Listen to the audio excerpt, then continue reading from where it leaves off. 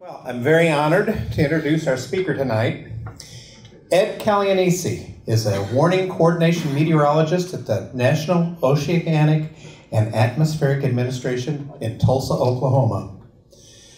Ed is from an Air Force family, and if you were to ask him where he was from, it would be New Jersey, Michigan, Washington, Texas, Colorado, the UK, back to Texas, and New York. He's a graduate of the State University of New York with a Bachelor's of Science in Atmospheric Science and an MBA in Management from Texas Tech. While he was at Texas Tech, he met his mate for life, and they have a grown son who lives in Norman, Oklahoma. What I found out in talking to him today, with the weather and all being as it was, and of course, we couldn't have this meeting last month because of the weather, but his son in Norman, Oklahoma had a tornado hit his house. When was that? Sunday night. Sunday night. So, first-hand knowledge of the damage that can happen with our weather. His hobbies include motorcycles, playing golf, storm chasing, imagine that, motorsports. He's been a season ticket holder at the Texas Motor Speedway when the track opened in 1997. He's a fellow ham radio operator holding the call, catch this, I assume it's a vanity call, W5SVR. Think about it. With that, I turn it over to you, Ed. Thank you. Yeah, you guys, you know you're never that lucky to get a call sign like that out of the chute. No, my original one was something like KE4CHC back in 1991. So saying that over the air and having people enunciate that, and it doesn't work too well. So that one's a lot better. And I moved from North Carolina to Texas and got that vanity. So good to be with you guys this evening. Sorry we couldn't work out the February 2nd deal, but it's good to be with you tonight. Joe's very persuasive in convincing speakers to come talk to you. So appreciate the invitation, Joe. Appreciate you being here. So I'm gonna talk to you about several different things. It was mainly going to be focused on severe weather. So it was originally asked to kind of maybe abbreviate a spotter talk and kind of introduce some of you that may not be exposed to that, to some of the information we teach spotters. So I've got some of that toward the end, but I'm gonna just jump all over the place and talk about different things. So hopefully it's worth your time. For those that don't know, the National Weather Service has national centers and local forecast offices. The Tulsa Forecast Office serves the 32 counties that are color-coded in that picture there. So you can see Benton County, Washington County, 30 other counties as well that we serve, all the way from the Kansas border down to the Texas border. And Shannon and I are keeping an eye on radar because we've got some tornado warnings right now down here in Lamar County, Texas, that's moving into my southern county. So I usually do a lot of the tornado damage surveys. So it's interesting, the hundreds and hundreds and hundreds of damage surveys that I've done in my career with the Weather Service to actually be on the other end of it this last week. It's a whole different perspective. I mean, I've always had, you know, the empathy for those victims and try to be sensitive when I'm around their damaged property and talking to them. And sometimes they've got loved ones that they've lost in the storm. So I've dealt with all that before, and for, like I said, 30 years I've been doing this with the Weather Service. And a lot of that time I've done damage surveys and been out meeting with people, and especially storm victims. So it's interesting to be on the other side of that for this last week. Long road.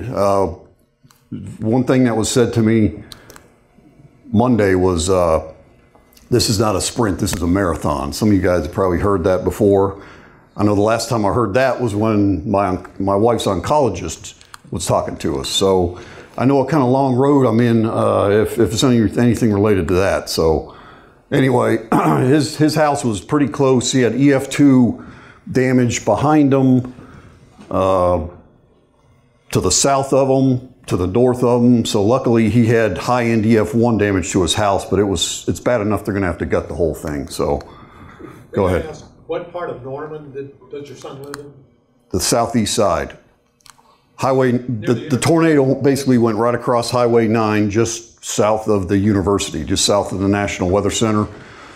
So he lives about a mile east of the National Weather Center there on Highway 9 and then 24th Street. That neighborhood got, like I said, a lot of EF2 damage through that corridor.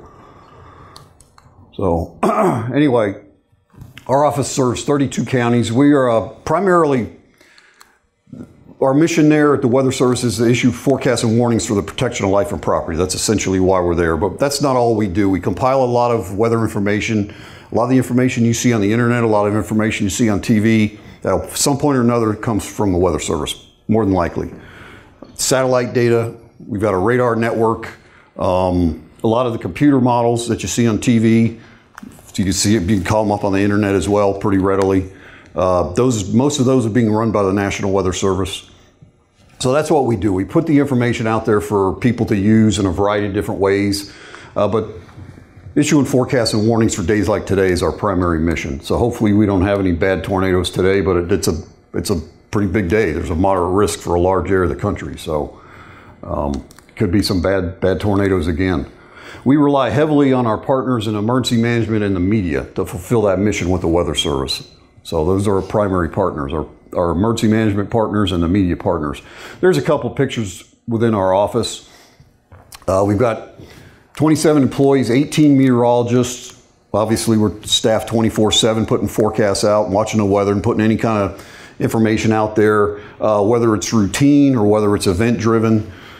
Normally, we've got at least two forecasters during the day shift. We've got a third person, and right now at the office, we literally probably have 6 to 8. I don't know exactly how many we have, but probably 7 or 8. So 7 or 8 people out of a staff of meteorologists that are 18. So that's a pretty good percentage to work an event like we have going on right now. So the first place we start to issue information about hazardous weather. That could be severe weather, it could be the winter storm we had the last time we were supposed to talk, February 2nd, whether it be flash flooding, wildfire danger. All that information is put in an Outlook product. That's the first place we start talking about that, and usually days in advance. If you're watching the weather for the last week ahead of some of these tornado events, we're starting to discuss that 6-7 days in advance. That's not always going to happen, but sometimes, like these last 2 events, it's what we call synoptically evident, and you just know there's going to be, the parameters are coming together, the atmosphere needs to produce widespread severe weather, even tornadoes, is coming together, and it's just a matter of timing. That's usually the main difference. Is it coming late Thursday night, Thursday evening, Thursday afternoon, days 5, 6, that's sometimes timing is the main difference. Sometimes we may be missing an ingredient, but some of these bigger outbreaks, we have all the parameters there. It's pretty clear days in advance. We're going to have the parameters. It's just a matter of what the exact timing is going to be. So this could discuss, like I said, severe weather 7 days in advance, and we also issued graphics. So weather.gov/Tulsa, we issued various graphics. If you went to our page right now, I think we probably have 3 graphics about the severe weather potential for today, the timing of the expected severe weather, maybe a heavy rain graphic. So there could be a variety of graphics that go along with our hazardous weather outlook. The hazardous weather outlook you can get from our weather radio and from our webpage and other places as well. That's probably the easiest way to get it. This is a graphic we put out up January 2nd. That was a big day for this area as well. We had 5 tornadoes in our service area that day. So you take this off here, take that date off. Look at that graphic. That could be any April day, May day, very, very easily. Golf ball size hail, potential for strong tornadoes. Doesn't matter the time of year. Mother Nature doesn't care, as we just saw last weekend. Doesn't matter if it's still February. We shouldn't get those kind of tornadoes. Doesn't matter. We had 5 tornadoes this day, November 4th. Last year, we had bad tornadoes. We had 2 EF4s that day. We had EF3 damage in Oklahoma. We had EF2 damage in Oklahoma from EF4 tornadoes that started in Texas and moved across the border. So it doesn't matter what the calendar says. here's the tornado watch that was issued for that day. So a watch basically means severe weather's possible in and near that area. Usually a watch issued for large portions of several states, like this example here. And usually it's for 6 to 10 hours in time. So it doesn't mean severe weather is occurring. It doesn't mean severe weather, it just means the potential exists. Doesn't mean it's occurring yet. So this is kind of be prepared, keep an eye on things. It's for a larger area, for a broader time scale. Usually these are issued for severe weather as the storms start to form. So that's usually when the watch is issued. So if the watch is issued as storms start to develop in the western portion of this watch, over here with you guys, that could be hours and hours before the storms get to you. But the potential exists. We expect severe weather to move into your area within the time frame of the watch. This one here from about 3:30 to 10 p.m. in the evening. So warnings mean severe weather has either been reported to us or we're seeing things on radar that suggest severe weather is developing and is imminent. So this is some of the storms that developed January 2nd. This is actually a supercell. I'm going to talk about that here in a little bit. But this storm here developed, and we issued a severe thunderstorm warning initially, the yellow box on this diagram, and then we upgraded that to a tornado warning, the red box. And it did end up producing a tornado about right here at this kink in this highway that went on for several miles to the northeast. We update warnings with severe weather statements. So I'm going to talk about ways to receive warnings here in a little while. Warnings makes things happen. It makes your phone buzz. It makes your weather radio go off in the middle of the night. It makes the TV scroll pop up. Warnings make things happen. That's the point. But for a warning that's in effect for 45 minutes, we may update that warning. The information in that warning, we may update 3, 4, 5 times. Those updated statements don't make the same things happen that warnings do. So to get the most up-to-date information, follow those updated statements. We call them severe weather statements if you're following like a automated system like the weather radio. The weather radio will replace the warning message with the update. So we've got coding in there that says this update statement is for the tornado warning in Benton County, not the tornado warning down in Sebastian County. So it'll automatically replace that warning on the weather radio cycle. And there's other ways too to receive that, but make sure you're looking at the most up-to-date information, because that warning makes things happen, but you want more information than just that warning. That warning could be 20 minutes old. It could be a whole different animal. We issue that warning, it could be for 60-mile-an-hour winds and 1-inch hail, and 20 minutes later it's producing baseballs and 80-mile-an-hour winds. So it's a whole different animal. So as long as, like this polygon here, as long as that is the area threatened, that thing could increase, it could do a lot of different things, change. It's usually going to change over the period of 45 to 60 minutes. We're not going to reissue that warning just because it's now got baseballs instead of quarters. So we're going to update that with a follow-up update statement. So you really pay attention to those update statements. This is basically the process by which warnings are issued to the public, basically. It's a 5-step process. Those partners I talked about earlier, emergency management, the weather service, media. We all have roles in this system here. So if any one of those steps breaks down for one reason or another, that's when we start to have problems. People don't receive the warning doesn't get issued, the warning doesn't get disseminated right. People response to the warning, they weren't prepared. They didn't understand that storms don't always move in from the southwest, they can move in from the northwest.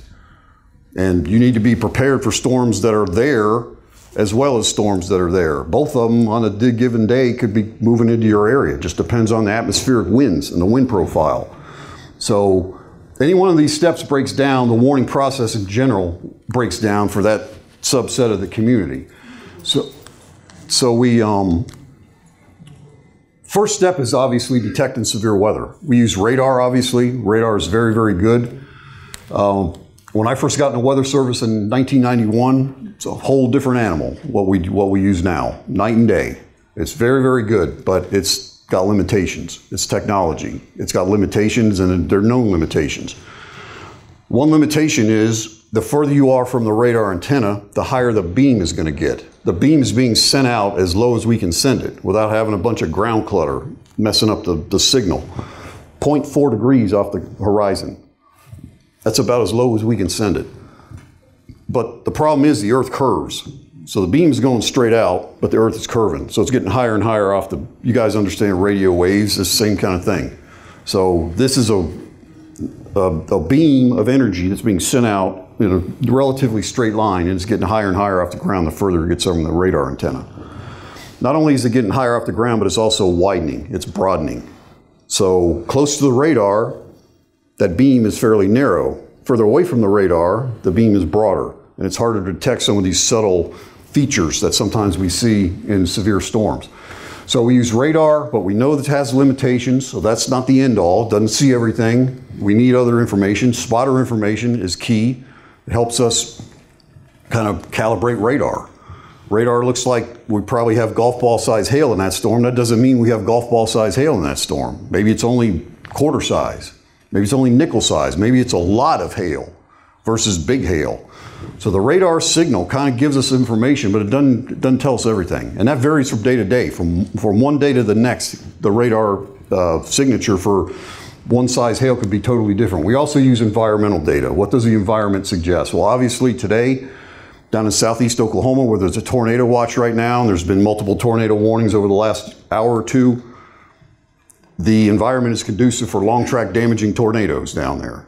So the environment is suggestive of tornadoes. If a storm starts to get into that evolution that it looks like it's about to produce a tornado or something we're familiar with that tends to be the cycle or the evolution of a tornadic storm, issuing a tornado warning pretty quickly on an environment like today. This is not going to be one of those things, well, radar signal's pretty strong and I need more information. No, it's starting to go through that evolution. Probably going to be a tornado warning put on it pretty quick because this is the kind of environment that you're going to get tornadoes in. So this is where storm spotters are most important, helping us detect severe weather. What should storm spotters report? Well, sustained organized rotation, so persistent rotation. That's what we teach storm spotters. Tornadoes, a funnel cloud is a rotating column of air aloft. A funnel cloud doesn't become a tornado until it reaches the ground. That doesn't mean the cloud reaches the ground necessarily. Sometimes the tornado's on the ground, but the condensation doesn't reach all the ground. So the condensation may be halfway, 3/4 of the way to the ground. The cloud isn't actually touching the ground, in other words, but you can see the spin, you can see the debris underneath that descending funnel. So that's not a funnel cloud if the circulation is on the ground. That's the tornado is the circulation from the cloud base to the ground. And also rapidly rotating wall clouds. That's what we suggest spotters report to us. And I'll talk a little bit more about that with the supercell here in a little bit. As far as hail goes, severe weather is classified as damaging winds 50 knots or more, hail quarter size or larger. So winds and hail, wind damage equivalent to 50 knots or 58 miles an hour, large tree limbs being snapped off trees, not little branches or little twigs, but 3-inch diameter hail or tree limbs snapped off trees. That's probably about a 60 mile an hour wind. And we suggest to be as descriptive as they can when it comes to reporting the damage. It just helps give us a better idea what kind of wind speeds we're probably looking at. How many people have been to spotter training before? There are a few faces I recognize in the room here, so quite a few of you actually. Well, those of you who've been to before and maybe want to go again, we've actually since what's it, March 13th, I think, 2020, standing out in the parking lot after the Benton County meeting with the emergency management coordinator talking about COVID and who knows what's going to happen. The next day we shut it all down. That was the last spotter talk I did in person until, well, I started to do some in closed groups about 6 months ago or 9 months ago, but as far as the public goes, we didn't start doing them again until this year. They've been online and virtual. So this year we've actually got a pretty full calendar of in-person spotter training, but we're also going to do 3 online sessions as well. So how do we suggest spotters make reports when we talk to our spotter groups? There's a variety of different ways depending on their situation. Well, here we go with ham radio. That's still an important one. I'll talk about that here in a minute, but we have, well, I'll just wait for the next slide. But there's a variety of different ways. We've got working through your emergency management coordinator, telephone, social media, spotter network, we follow that. We've got a web form to make it easy for spotters to report that. You can email me directly, email the office directly. So there's a bunch of different ways to report any of those criteria on this previous slide, any kind of damage, please relay that to us. Be surprised at how little information we get sometimes as far as reports go. Well, they must know that. Well, they had golf ball size hail in their warning, so they must know that I just got golf ball size hail. You'd be surprised. We really don't know that. We really need all the reports we can get. So as far as our local ham radio operations, we've got about a dozen net controllers that work out of our office. We use different repeaters from some of the Tulsa clubs, the Tulsa Repeater Organization. We use their VHF repeater mainly for Tulsa County. So we separate, because there's so many hams in the Tulsa County area. When storms are in that, they want to do a separate net for Tulsa County area storms, and then we've got the broader area with the TARC repeaters, the W5IAS wide area link system. So that's the most up-to-date list of those repeaters that I have. But we don't want that net operated every time we issue a warning. Every time there may be a severe thunderstorm. We're not activating that regional net for that. These guys are volunteers.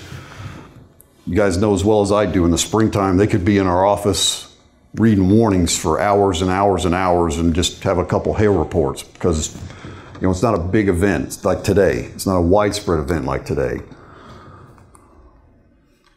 Weather fatalities. So let's look at some weather safety information real quick. So flooding tends to kill more Americans every year than anything else. Lightning, those numbers have come down a big number, probably half in the last 15 years or so. It was close to the number of tornado fatalities, which is around 70 or 80 or so a year. So lightning used to be that many. Lightning safety education and people taking lightning safety precautions has brought that number down, way down. Matter of fact, you look at the numbers for the last 10 years, well, 17. 17. So instead of 80. So in the last 10 years, the average is 17. And I don't think there's a year in that decade that we've had over 20, to be honest with you. Matter of fact, the record low number was 16 during that period. So it's been in the teens for a lot of the last decade, the last 10 years. How about locally? So this is for Arkansas, and I'll talk about our local area too. But Arkansas, we averaged 37 tornadoes a year. Last year, we confirmed 39. 6 of those 39 tornadoes is what we consider significant. And when I say significant, basically EF2 or greater damage. EF2, EF3, EF4, or EF5 damage. So 6 out of 39. Small percentage. I'm gonna give you some data here in a little bit, but that's pretty typical. Usually significant tornadoes, when we get an EF3 tornado, EF4 tornado, even the EF2 that hit my son's house, that's pretty rare. We don't see that many times. Even here in the Southern Plains, we 15 to 20% usually, no more than that. And that 6 out of 39, that's right there. So it's actually below 15%. So 4 flash flood fatalities in the state, no tornado fatalities. The 4 flash flood fatalities, 1 in Carroll County, 1 in Washington County, 2 in Benton County. Those are the Arkansas flash flood fatalities. All 4 of them occurred in our forecast area last year. Actually, we had 6 in our forecast area. The other 2 that I didn't just mention were in the county adjacent to Washington, Adair. And about, I think half of those were vehicle related. Usually it's more. The percentage of people dying in flash flooding is actually higher than that. Usually it's mostly people dying in vehicles. So locally, we had 23 tornadoes in our service area. We averaged 20 in the long term, so we a little bit above average last year. Of those 23 tornadoes, only 2 were significant. I talked about both of them. Well, I talked about one of them earlier. One of them was the one that moved out of Lamar County, where the tornado warning is right now. 19-mile long, 1-mile wide path. It cut into Choctaw County after it produced F4 damage in Lamar County, the county in Texas that Paris is in. And then we had the Springdale tornado last year, the EF3. That was actually the strongest tornado in our area. There's the damage path that I surveyed. So we had EF3 damage in at least 2 spots. We had a lot of EF2 damage within that damage track, but the way we rate a tornado, it could be like the Norman tornado. I guess it's about 27 miles long, that path length.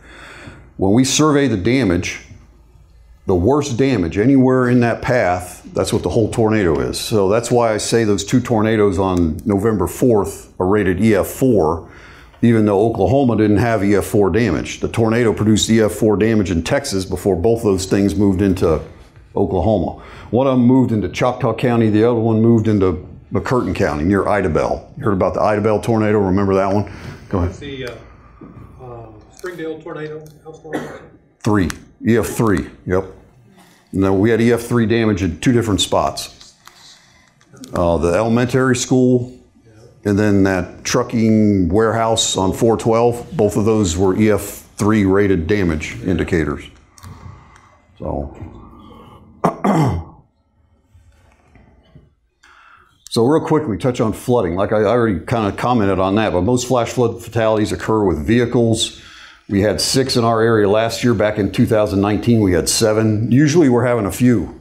This area of the country, normally with the terrain we get and the frequency of very heavy rainfall that we tend to get here, we usually have a few flash flood fatalities every single year. A lot of the fatalities occur in situations like this. We had a lot of road erosion. So the water undercuts the road, it undercuts the bridge, it undercuts the low water crossing. Then somebody drives into that because they think they have a better feeling for how deep it is. Well, the road is actually not there. So you think it's a foot of water over the road. Well, the road's not under there, or at least a portion of it. So imagine this Ford pickup here driving toward me. He's already in floodwaters. That zone right there, if this bridge is underwater, where he's at is probably underwater too. So that's the extent of the flooding that we're looking at here. So he's probably already in a flooded area where he is. Keeps driving. I'm familiar with this. You know, my house is just a half mile away. I don't want to drive 10 miles out of the way to go around and get my house. It's only a half mile away, and I've seen the water this high. I've driven through that a number of times, no big deal. Well, this time the road's not there. So the truck comes driving into the flooding, it gets deeper and deeper and deeper, and all of a sudden the right tire drops. And now the truck is pointed up straight in the air like that. That's how, literally, how these situations evolve, that we have fatalities. Lightning, like I said, the numbers have come down. That's really good news. Last year we had 19 lightning fatalities across the country. We used to talk about watch for the flash of lightning, count the number of seconds before you hear thunder, divide that by 5 or 6 or something to determine the distance from the storm, distance from the lightning. We don't suggest that anymore. If you're close enough to hear thunder, you're close enough to be struck by lightning. It's that simple. Now, most people aren't being struck by lightning during the heavy rainfall. You know, they're taking shelter once the rain starts. Most people are struck by lightning when the storm is approaching, before the rain. And after the rain ends, they go outside before the storm's far enough away, and they get struck on the backside of the storm. So with that in mind, outdoor activity should be suspended if you can hear thunder, and probably ought to wait 30 minutes. Give it 30 minutes after you see lightning for the last time. After you hear thunder for the last time, wait 30 minutes. That's going to give that storm enough time to move far enough away from you where the odds of being struck have been reduced very, very low.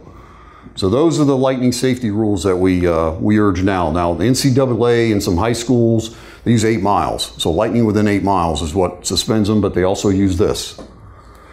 So sometimes this is challenging. You hear thunder, start the clock again. You hear thunder, start the clock again. So sometimes that delay can be pretty lengthy. These storms are just kind of continuously developing over and over near the same spot, which we've seen. There was an Oklahoma State and University of Tulsa game back a few years. It's supposed to start at like 9:30 in the evening. This kind of situation happened. I think it got started like 12:30 in the evening. Didn't get done until like 3:30, 3:45 or something. So they were being safe. That's what we're supposed to do. Wait 30 minutes. If you're still hearing thunder, you can have people struck, especially when they're standing on a metal bleacher. So, I mean, the rule's the rule. It's unfortunate. People's, you know, days were messed up, you know, with that kind of a waiting and not knowing when the game's going to start and all that. But that's weather safety. You have to be safe. And that's what has brought those numbers down. So hail tends to be the costliest thunderstorm-related event. Your vehicle is going to provide some shelter from hail, probably golf ball size, 1.75 inches or so, a little less than 2 inches in diameter. Your vehicle will provide some protection, but anything bigger than 2 inches, you're going to start to lose windows. So your vehicle is not safe. It's not protecting you if you're in big, giant hail bigger than 2 inches, bigger than about the size of a golf ball. And you can see some of this stuff is being wind blown. So there was Memphis, Texas, which is in the southeast Texas panhandle. I think this was Sunday also. I think they had 114 mile an hour thunderstorm wind gust, and they also had golf ball size hail at the same time. So imagine golf ball size hail being blown over 100 miles an hour laterally. That's what you get. The hail's just going right through the windows into the house. I mean, so it's some of these storms, even without tornadoes, can be very, very damaging, especially when they've got big hail, especially when they got severe winds in combination with the big hail. So they can be pretty damaging. I mentioned earlier the definition of a tornado. The vortex extends from the cloud base. The cloud is actually producing the tornado, and the vortex extends to the ground. Doesn't necessarily have to have condensation all the way to the ground like this example here. Condensation could stop about right here or somewhere up in here, but you still see this stuff. That vortex is on the ground if this is happening, despite the fact there may not be condensation connecting it all the way. So when do tornadoes occur around here? Like I said earlier, Mother Nature doesn't care what time of year it is. If those parameters are coming together, it is what it is. You're going to get tornadoes. It doesn't matter if the map says, or the calendar says January or May. Like I said, January 2nd, as good as any May outbreak. 11/4 last year, we had 11 tornadoes in our area. That's as good as any May day. That setup was as good as any May day. So our primary season here obviously is in the spring. We typically think mid-April to mid-June is our peak, but you can see where we're at. So February is typically a fairly slow month for tornadoes, but then it starts to ramp up pretty rapidly. Once you get into March and April and May peaks, and then it drops pretty rapidly in June. The reason that is because the jet stream starts to shift to the north away from this area. That's their tornado season up north. Ours is pretty much over at that point most times. Although, as you can see, we still get tornadoes in the summertime. That's not real normal, but you can see these stars down here. I know this is kind of messy, but I like to use this because it just gives you an idea in the last handful of years. This is, as far as January goes, since we've already been through January and February, we're looking at 7 years of Januaries and Februaries, and the other months we're looking at 6 years. We have a secondary season here in this area of the country in the fall. We get severe weather every single fall. We don't get tornadoes every single fall, but out of the last 6 years, 5 out of the last 6 years, we've had fall tornadoes in our area. So it's not that unusual to get October tornadoes. November 4th, we had a lot of tornadoes in our area, about half the annual number we confirmed on that one day, 11. And we only confirmed 23 last year. But January 2023, we had 5. So that number is actually current. If I updated that, that'd be 34 now. So look at those stars there. 4 out of the last 7 years, we've had January tornadoes in this area. That's not that unusual. Again, if the atmosphere has everything it needs to produce tornadoes, it doesn't matter what the calendar says. Time of day.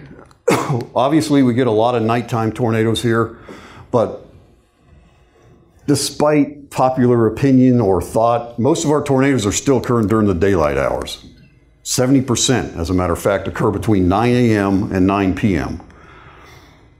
About 2/3, a little less than 70%, actually occur between 3 and 9 p.m., 3 p.m. and 9 p.m. So 2/3 are occurring in the afternoon and evening hours.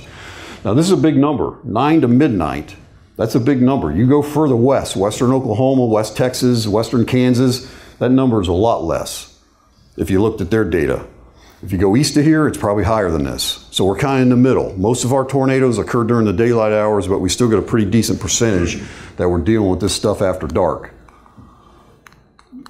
Kind of hinted this earlier, but we rate tornadoes based on the damage that we find. So we go First of all, if it's not clear whether it's tornado or wind, we assess this is tornado damage. This is not straight line wind damage, or vice versa. So sometimes it's not clear cut. Sometimes it's pretty clear cut. We know we're going to tornado damage. So we have to go, we can't look at the tornado and say that's an EF3. We can't look at pictures on the internet and say that's EF3. It may be EF3, like the Norman tornado. That thing happened about 9:22, I think it hit my son's house. Hour and a half, 2 hours later, I'm starting to see stuff on Twitter. Cars flipped upside down, homes with roofs off it. I'm looking at that road, oh crap, that's 2 blocks from him. Oh crap, that's 1 block from him. So I'm starting to get a feel, this is pretty serious. And that's EF2 damage right there. That was a lot of the damage in some of the houses in Norman. You probably saw it on TV or maybe still seen it. I don't know what they're showing on TV. I ain't been watching TV for several days. But that's EF2 damage. So we go to the damage and we assess as many damage indicators as we can. Homes, businesses, poles, trees, antennas, shopping malls, whatever it hit, we've got indicators that suggest what the wind speed is. So a permanent home, this is 2 stories, by the way. This is a 2-story house, a nice house. This is in Broken Arrow. This neighborhood, there's probably a handful of houses that were built like this one, nice houses, 2-story houses that look like that after the tornado, 1 story. The roof is gone, the 2nd floor is gone. But notice the 1st floor exterior walls are still upright. That gives us a feeling how strong the winds were. So it took the 2nd floor, it took the roof, but it didn't start taking the 1st floor walls. So the winds were most likely, if that house was built the way we think it was built, this is the wind speeds. So I think I rated that one 125 to 135 miles an hour, which is a high-end EF2. So EF3 starts at 136, and I'm just below that. If you start to lose exterior walls, I probably would have went 3 with this one. But it was all solid. This home, that home, this other home, this home, it all suggested that high-end EF2. So that's how we rate tornadoes. Has to be damaging. So what happens if a tornado's out in the middle of nowhere? What happens if it's in the middle of some trees here in northwest Arkansas that's, you know, it's churning up the trees. We see a debris signature on radar, but I can't access where that damage was. I know there was damage because I got a debris signature on radar, but I can't get to that area by road. I have to rate that thing EF unknown because there's no damage that I can access or rate. So I can't estimate the wind speed. So that thing's going to be rated EF unknown. So here's a breakdown of the tornadoes. I said earlier, EF2 and greater tornadoes account for about 15 to 20% of tornadoes overall. So most tornadoes are not reaching EF2 or greater categories. They're weak, EF0, EF1. That doesn't mean they're not deadly. Most people can survive them though, if we're doing the stuff that we've been told since we're about this big. Because that stuff is still valid, most of it is anyway. So those are survivable. Winds up to about 110 miles an hour. EF2s start to produce longer track damage typically, and the wind speeds are higher. So that picture at the bottom left, that's EF1 damage. You're peeling the roof decking, portions of it off the roof. That's EF1 damage. This is EF2 damage to some mobile homes. Actually, I think that was over in Adair County, just to the west of where we're at now. That was a handful of mobile homes look like that. The frames are all twisted and mangled and they were just destroyed. So that's EF2 damage. And this is EF4 damage here. That was some damage up in Pitcher, Oklahoma back in 2008. But you've got basically most of the walls, if not all the walls, down on the foundation. And that's pretty solid F4 damage. And again, we try not to rate the tornado based on one point, one spot. Try to make it consistent, okay? Does the tree damage support the EF2 damage to the house that's 200 yards away, 50 yards away, that supports the damage to the outbuilding? So we try to make it consistent, because one thing may be built, maybe not as quite as good as something else, and we don't want to just rate it based on one single structure if we can. So as I said, most of the tornado safety things we've been told since we're real little are still valid. Basically, to summarize it, get in, the picture I showed you earlier, get down, because that's usually the last part of the home to go. So get into the interior rooms, small interior rooms, away from the exterior walls, away from windows as much as you can. Get in, get down off the second floor, off the third floor apartment or whatever, to the lower floor, because that's the last to go typically. The upper floors, the roof, that's usually the first to go. And then cover up. They're even suggesting if you have helmets handy, a motorcycle helmet, a football helmet, to even put that on. Anything to protect your head from getting hit with flying debris. So what does a tornado look like on radar? Well, to summarize the next few slides, it doesn't look like one thing. It looks totally different all the time. It doesn't look like one thing, which makes this challenging. So this is a Cincinnati, Arkansas tornado. How about that? That ain't May, that ain't April. That's New Year's Eve at 6 o'clock in the morning. You guys probably remember that if you've been here long enough. EF3, multiple fatalities. Debris falling out of this thing. XNA Airport closed from the debris falling out of this thing. The damage path ended well before it got to the XNA Airport. So that's what that tornado looked like on radar. The velocity data, this is velocity by the way. All the radar images I'm going to show you, the velocity curve that I show you is going to be the same. There's different color curves for both this. This is reflectivity, that's the rain and hail falling out of the cloud. This is the velocity, the motion of the air around the cloud or in the cloud. So the curve, the color curve I'm going to show you, it's red is away from the radar and green is toward the radar. So that velocity signature on that storm is very, very clear cut what was going on there. Not so much in the reflectivity. It's just kind of, I mean, there's high reflectivity there, but that doesn't strongly say, hey, there's a strong tornado occurring right now. The velocity data, there's no doubt. Here's what the Siloam Springs tornado looked like. Now this is from a line. The Cincinnati tornado was from a supercell, individual discrete storm. This is from a line. This actually developed back in Oklahoma and went on almost to Beaver Lake. So that was on the ground almost 30 miles, that tornado. This is from the INX radar, which is to the west. So red is outbound, green is inbound. So here's your strong circulation right in here. This is just east side of Siloam Springs. And you've got a little bit of a reflectivity notch on the front end. So a little bit of the hookish looking feature there.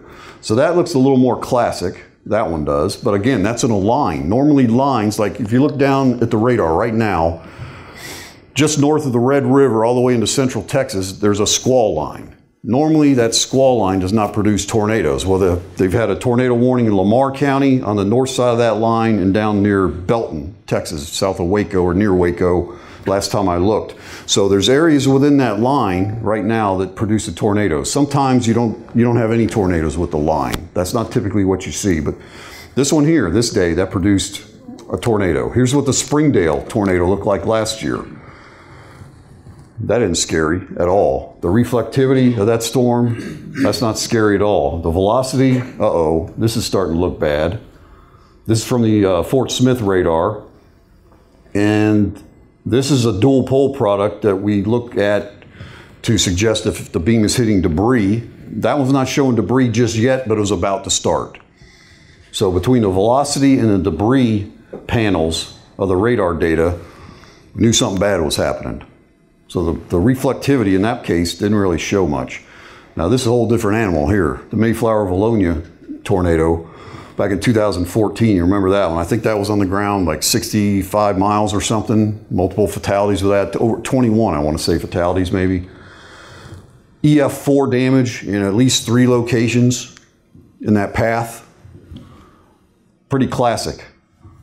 Big rap and hook echo on the back side of the storm. The reflectivity in the hook echo is actually higher than it is where the hail is. That's bad when that happens. That's debris. The reflectivity is so high because the radar beam is hitting a ton of debris in the air, and that is reflecting the energy back to the radar. So you're getting high reflectivity. There's not hail right there. There's no hail in that. That's all debris, that purple ball there. The velocity data is very, very intense, and then the dual pole right in here, you see a minimum value, and it's very large. That was a big tornado, if you remember that one. So that blue area in that panel is what I'm looking at. That blue coincides with the middle of that circulation, coincides with the middle of that high reflectivity ball. And here's what the Norman tornado looked like just after it basically went across the southeast. It's still in Norman, but here's Highway 9 right here. So it's just north of Highway 9. It's got a debris signature on radar, strong velocity signature, high reflectivity. So that one was kind of a hybrid between a supercell and a squall line, I would say. Tornado developed very rapidly, but I think it was from a pre-existing circulation from a storm earlier on that persisted and then got into an environment it just produced pretty quickly. What makes a storm severe? Tornadoes, damaging winds, and hail. That hail there, a couple of years ago, 5-inch diameter hail fell in Fayetteville. So we get that kind of hail. Typically, somewhere in our area, we're going to get bigger than 3-inch hail almost every year. You almost guarantee that. Last year, we had 4.5-inch hail in our forecast area over near Okemah, Oklahoma, which is southwest of Tulsa on I-40 west of Fort Smith. You go west of Fort Smith on I-40, you're going to go through Okemah. We had softball-sized hail there last year. So that was the biggest hail in our area. Here's a look at a squall line. I just described the squall line going on right now, but this is a good example of a squall line. Normally these things produce damaging wind. So normally if we're anticipating a squall line moving through the air, we're anticipating widespread wind damage. That's almost always going to be the primary threat. So if you hear us talking about squall lines, you hear the guys on TV talking about squall line moving through, think widespread damaging wind. That's almost always going to be the primary threat. Occasionally you can get tornadoes out of them, and occasionally you can get large hail out of them, but almost all the time damaging wind. So the squall line is one type of storm. We've got single cell storms, we've got multi-cell storms, we've got supercell type storms. All of them can produce tornadoes, but they form the tornadoes in different processes. So a supercell tornado forms differently than a tornado that forms on a squall line. So a cloud oftentimes associated with a squall line is what we call a shelf cloud. This is not a cloud that tornado forms in. This is a cloud that's indicative of outflow. So you see these a lot. Most lines of storms that approach you, it's going to look like that when it approaches you. You've seen this dozens and dozens of times. A lot of times that cloud is associated with some straight line wind damage because it marks the leading edge of outflow with the thunderstorms. So usually it slopes downward. It comes before the rain does. So the gusty winds, the outflow of the storm has hit you. It's usually cold. The temperature could drop 15, 20, 25 degrees in just a matter of minutes. That's the kind of cold outflow I'm talking about. So that cloud is undercut by cold air by several thousand feet. There's several thousand feet of cold outflow air underneath that cloud, and the cold air has rushed ahead of that cloud. So when you're watching this cloud approach you, like this example here, that cloud right there is moving left to right, so it's moving at me. I'm watching that cloud get higher and higher and higher in the horizon. About when the cloud is over here somewhere, I'm probably going to get hit by that cold outflow in the face as I watch that thing coming at me. Not when the cloud is over me. It's going to be ahead of that cloud. And the wind damage, remember the Branson duck boat incident? That happened from outflow well ahead of the rain and even pretty far ahead of the shelf cloud. So that outflow surged miles, a couple miles. Actually, I think it was probably 5 or 6, surged out 5 or 6 miles ahead of the rain area in the thunderstorm and ahead of the main cloud areas, even the shelf cloud as well. So that's what caught those guys off guard, that the lake waters start to get really, really choppy when that outflow first hit them. And it was well ahead of the storms when that outflow hit them. That's going to be typically the case. That outflow is going to become pretty strong and can be damaging well ahead of that cloud. So the winds keep blowing as the cloud moves over you, then the rain starts when the cloud moves past you. So the gusty winds start, the shelf cloud moves over you, the heavy rain is on the backside of the cloud. Now, supercell thunderstorm has a rotating updraft. So it's usually got tens of thousands of feet of deep, persistent rotation on a scale maybe 3 to 5 miles across. So it's broad. It's broad scale rotation, and it's deep, and usually it starts in the mid-levels of the storm. The ones that become tornadic, that circulation that begins in the mid-levels of the storm starts to descend to the low levels, or the cloud base. Those are the ones that typically produce tornadoes. The mesocyclone, or that circulation, is important because that intensifies the updraft of the storm. Almost all of these are severe. By definition, it's an intense, organized updraft that's persistent. Usually these are going to produce severe weather. So almost always we're going to have at least a severe thunderstorm warning on these storms. And although, like I said earlier, the other storms can produce tornadoes, they can produce hail. That 5-inch hail in Fayetteville I showed you a picture of, one of these, guaranteed. The softball-sized hail that I talked about fell in Okemah, guaranteed it's one of these. There's no doubt. The EF4 tornadoes in Texas last year that moved up into Oklahoma on November 4th, one of these, no doubt. Most strong and violent tornadoes and most hail that's bigger than 2 inches in diameter are from this thing.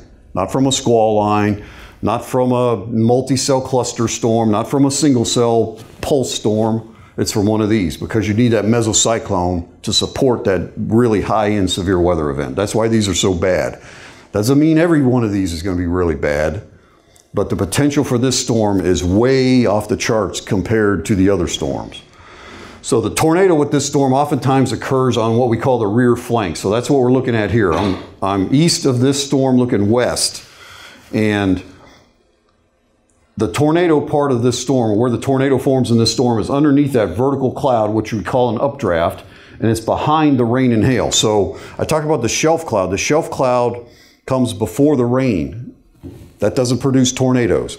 This cloud, a wall cloud, does produce tornadoes. That comes after the rain. The rain and hail come first. The tornado oftentimes comes after that. Now, that doesn't mean that's always going to be the case. Sometimes the tornado's on the front side of the storm, not the rear flank, but most of the time it's going to be on the rear flank. So here's a look at a classic supercell. So you've got heavy rain curtain on the other side of where the tornado is going to form. So that's what we talk about with storm spotters, to try to position themselves so they can see a tornado when it occurs without this heavy opaque rain curtain obscuring their views. You have to be in the right position with some of these storms. Some of them, if there's not a lot of rain wrapping around the updraft, you can see the tornado from multiple angles. But some of them like this, it's going to start to narrow the viewing angle. So positioning is very, very important, not only for safety issues, but also just to see what's happening in there.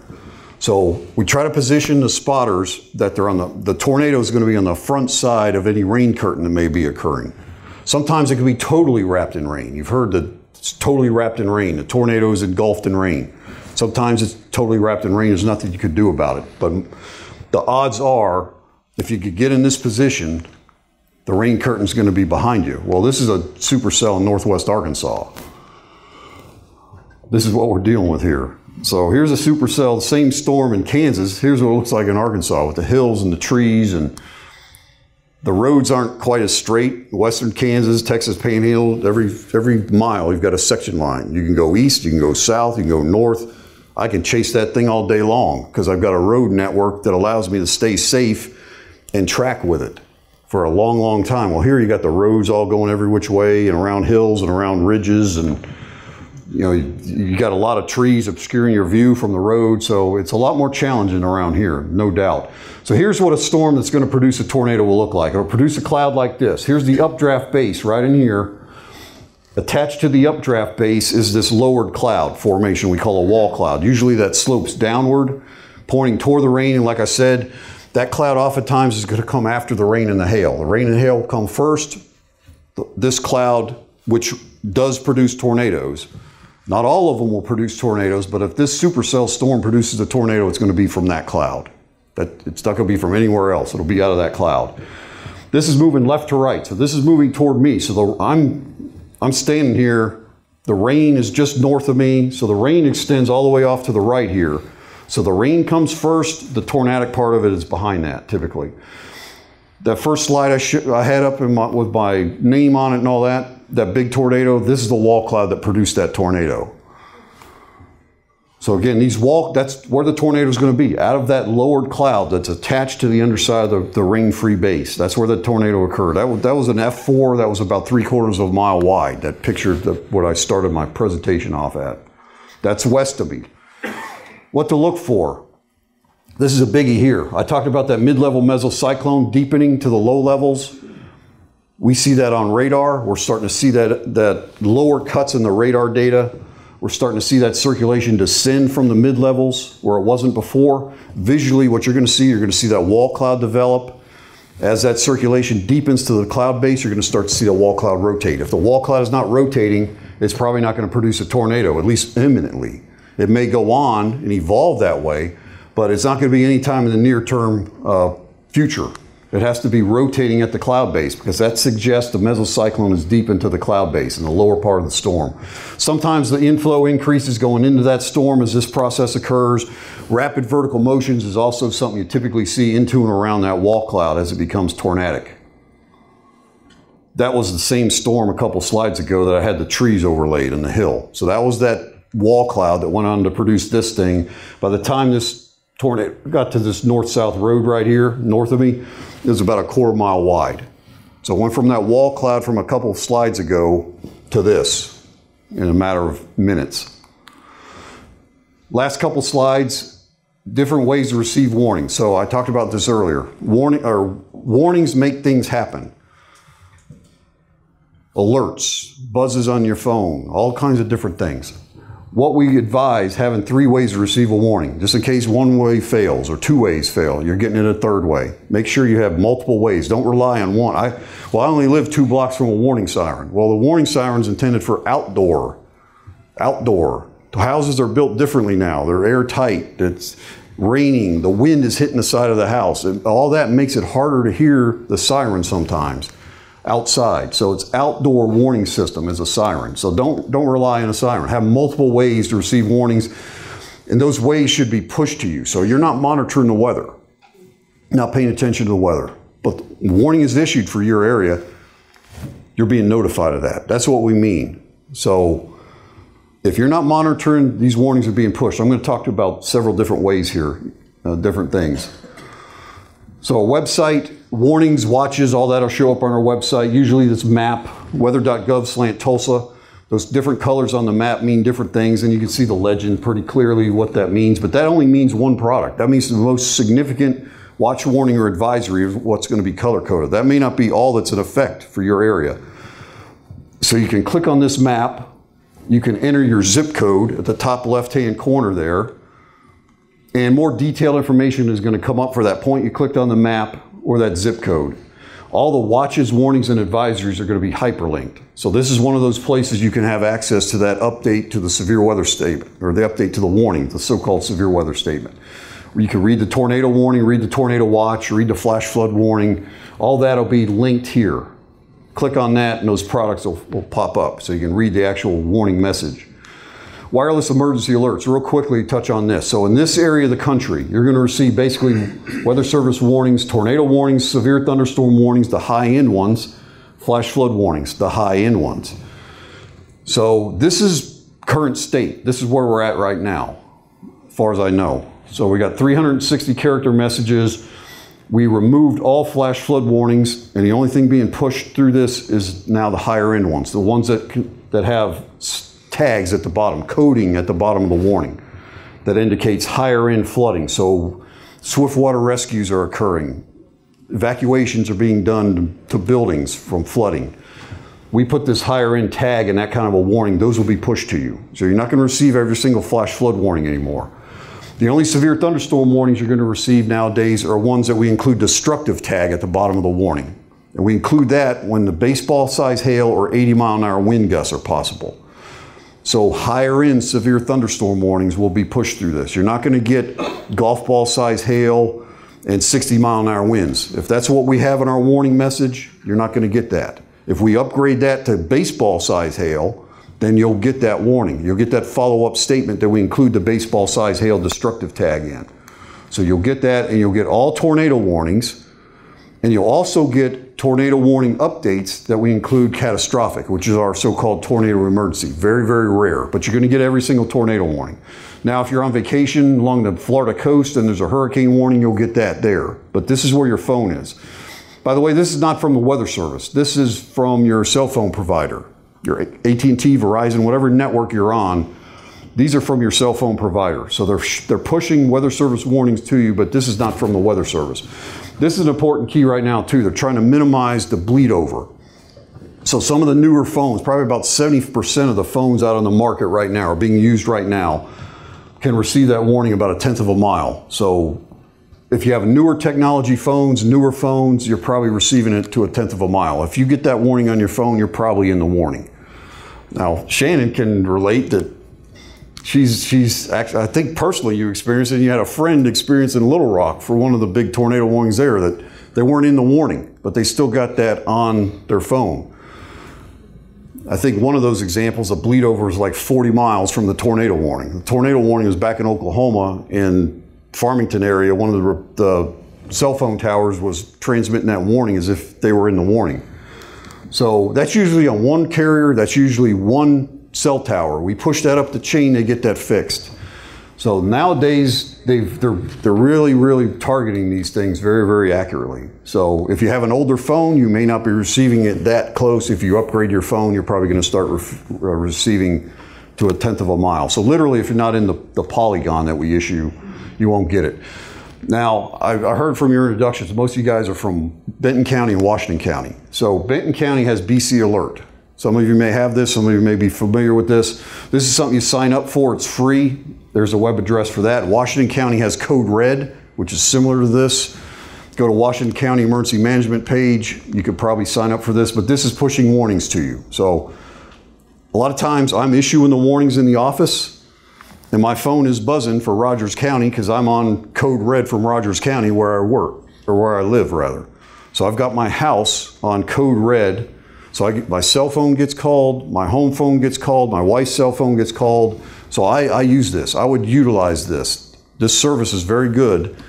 All communities don't have this. So BC Alert is good for Benton County. Code Red is good for Washington County.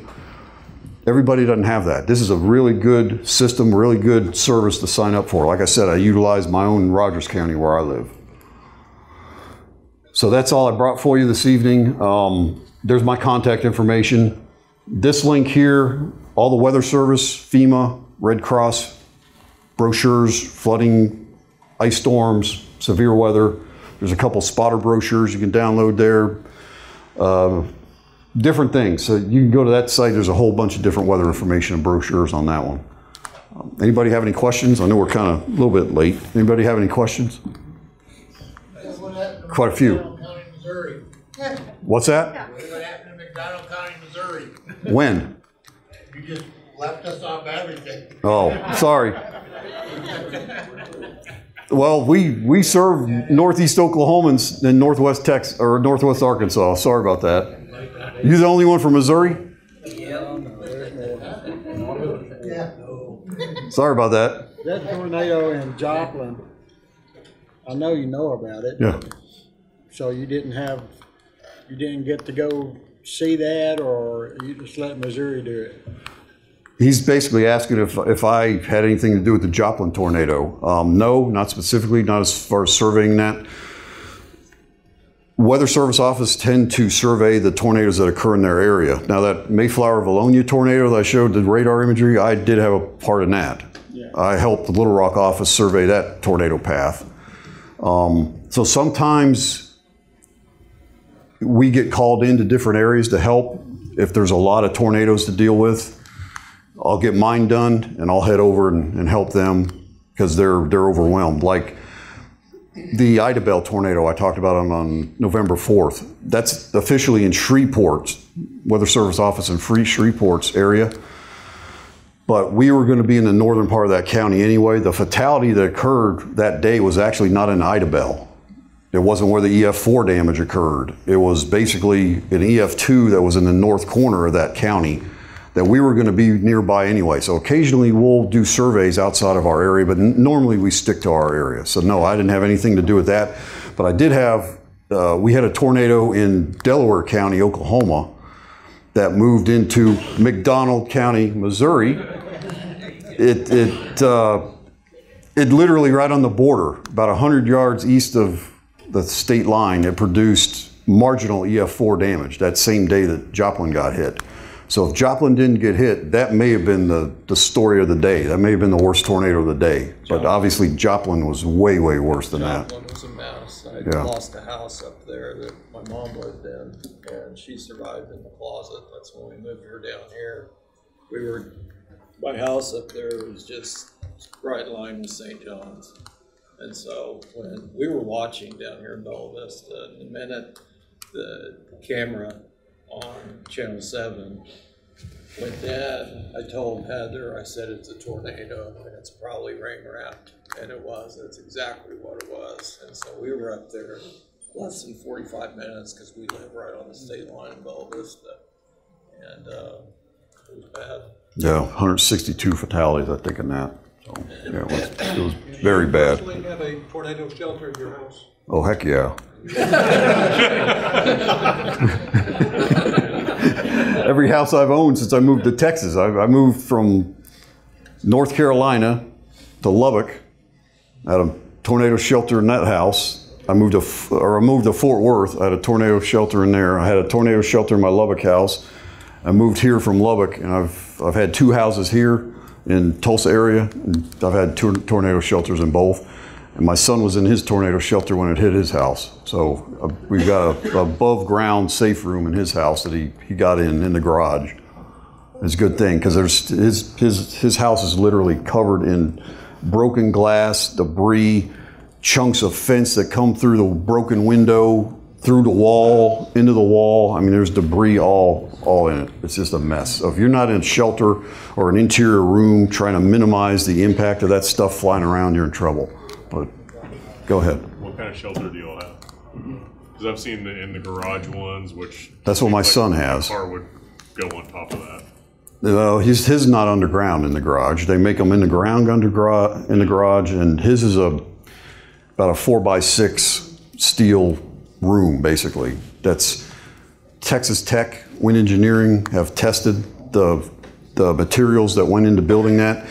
Above ground shelters, if they're built to code or standards, building codes, safe room codes, they're using materials that have been tested by wind engineering people like at Clemson or Texas Tech. That thing above the ground doesn't have to be below the ground. Above the ground safe rooms are as safe as below the ground safe rooms. I've seen them. It's if they're built right. Now, let's go back to that Mayflower, Valonia tornado. Well, there was a safe room fatality in that.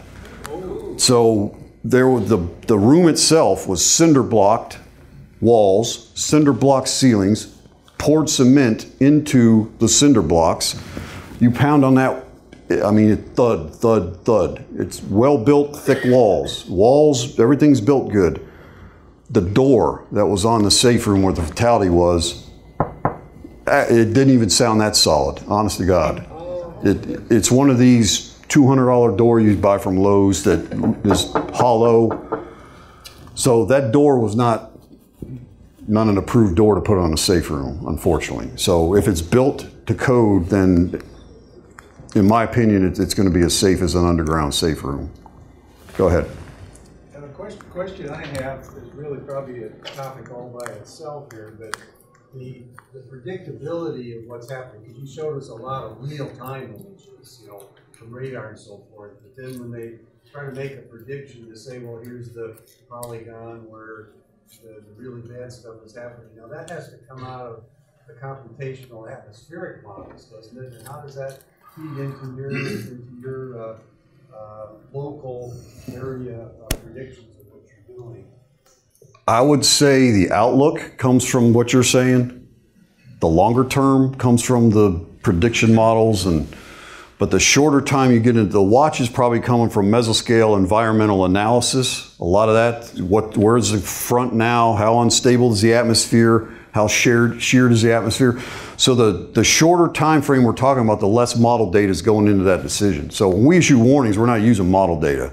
We've got some shorter term, this is something new that we're added to the equation. We've got some shorter term, high resolution models that are kind of giving us some short term predictions. But that's just kind of, right now, that's kind of more developmental stuff. Most of our warnings are not based on models at this point. They're based on radar data, environmental clues of what the atmosphere is supportive of right now, how much wind shear is there, how unstable is the air, and spotter information. So it doesn't include any model data at all, except for some of the shorter term guidance that we occasionally get. Okay, well, when you see these, these radar forecasts, when you're watching the real-time data that's very detailed, and as soon as you hit the current time, it sort of fuzzes out a little bit and you see the clouds. Well, that's some of the model data I'm talking about. So you're seeing more and more of this model data that forecast radar. Forecast radar tells you everything you need to know. That's basically a model output. That may or may not have anything to do with reality when actually that time frame shows up. Now, So where's that coming from? that's a model. That's a computer model. The National Weather Service models? It could be. There's various short-term models that are run. A lot of them are going to be from the Weather Service. Like I said, everybody has access. You could call up a model right now and look at data. There's a lot of different places to look at computer model data, and you can click on forecast snow depth. Here in Springdale, they're forecasting 8 inches. Well, that's one model of God knows how many models there are. So it's only one solution. That's the deal with models. We used to look at model data and then interpret the model data and put all the model data together and then make a forecast out of that. Nowadays, you're just seeing model data just splashed out there, especially on social media.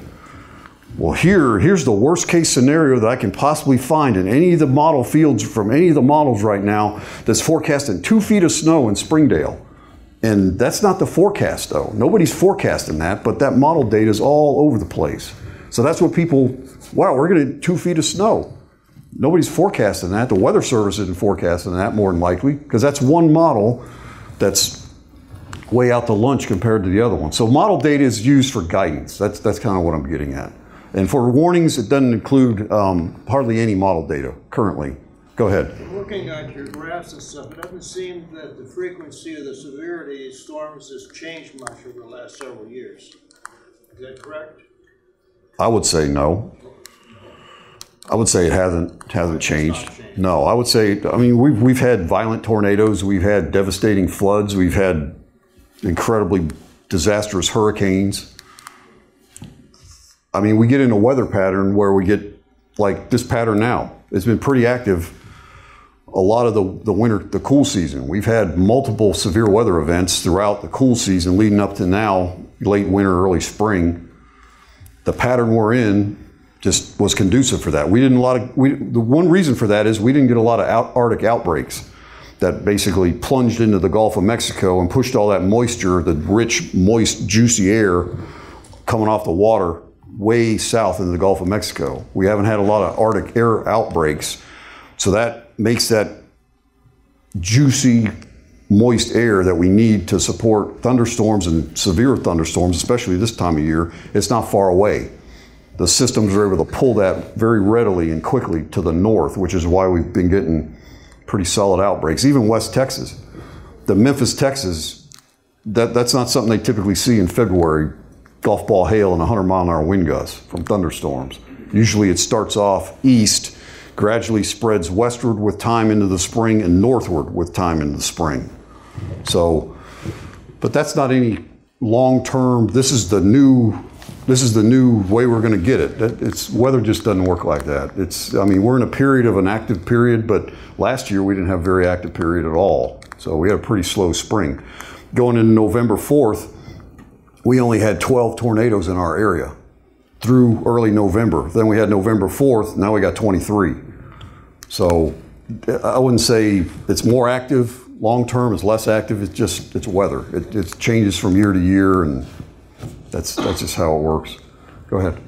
Can you or will you recommend a good app for real-time radar? No, I can't, and he's recording me, so I'm definitely not even going to recommend it or nothing. So, no, I can't. As a government employee, I can't. So, I didn't mean to put you on the... there's a lot of good ones out there. If you're really that interested, come up with, I'll tell you what I use after we're done here. But I'm not going to endorse it. I'm just telling you what I use personally. But I'm not endorsing it. Any other questions? Go ahead. La Nina and El Nino.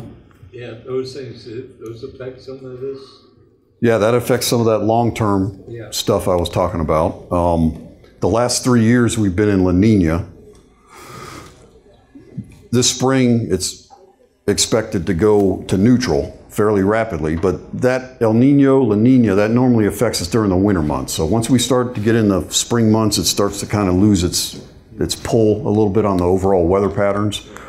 But there's another good example. The last three La Ninas, we've had one winter we had very little severe weather at all 2 years ago. 2011 we had a La Nina that was incredibly active winter and spring. This year we've had a lot of severe weather. We've lucked out in our area not to have a lot of tornadoes, but Texas and some places very close. We had 5 already, which again, we averaged 20. We had 5 already in January. So we're off to a pretty quick start. So La Nina is not the only story is the problem. When we're talking atmospheric fluid dynamics, there's a lot that goes into that. La Nina is one factor, but there's a lot of other things that affect the weather patterns, even the longer term, week to week, month to month. So it's not just La Nina or El Nino. That's one factor that typically is discussed, and that's the big one that you're hearing about. But there's other things going on as well, which is why we get different. La Ninas don't mean excessive rain all the time. Sometimes it does. Sometimes it means drier. Actually, a lot of times it means drier. But last month we had a wet February, so we had about twice our average rainfall in February. So sometimes it results in that kind of thing. Ed, do you? Can you stick around right after the meeting? Might have a couple of other questions. Yeah, for that's just fine. A moment or so. Yeah. We have learned an incredible amount. So how about a big hand for Ed?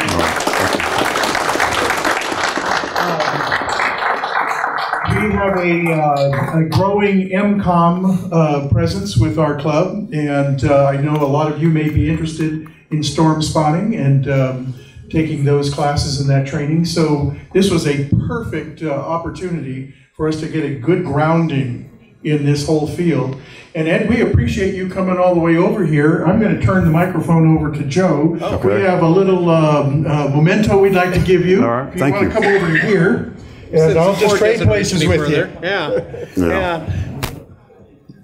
Ted Awesome. Calianese, the Bella Vista Radio Club proudly presents this certificate of appreciation to you for your outstanding presentation at our meeting on February the 2nd, 2023. Oh well.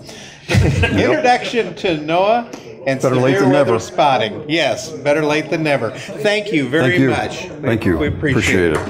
Thank you. Thanks for your invitation to talk to you guys. Can you hold that up for me? Sure.